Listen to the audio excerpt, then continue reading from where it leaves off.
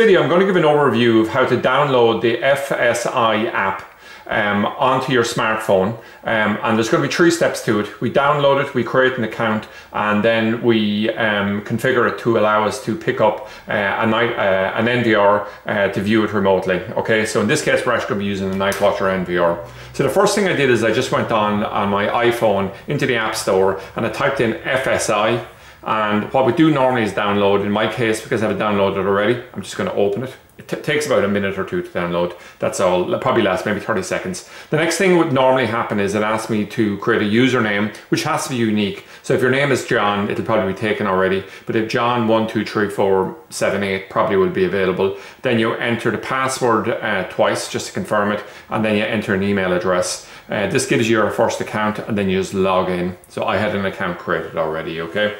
So I was able to use a very simple all letters password. So it was very unrestricted there in terms of a mix of higher case and that doesn't exist in this at all. So if I come along at this point in time, so remember now there's 3 steps here. 1 is download the app, 2 is set up an account, and the 3rd step is we want to come along and we want to set up this to work with a particular device. In this case, this NVR that we have here. So I tap this menu here. We can see we can device manager, local video, all the rest of it here, device. Or what we can do here is we can just press the plus button here, and I just need to get this right. Whoops. Yeah, so we have it up here now and it's saying add a device, okay? So we can do things here, and I'll just give the device a name and I'll just call it QWERTY, okay?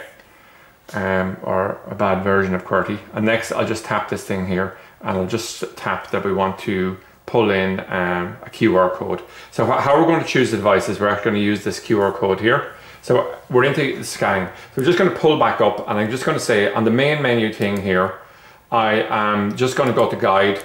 I'm going to go to the next page, and we'll see the serial number that's unique to this NVR is here, and it's scanned it in successfully.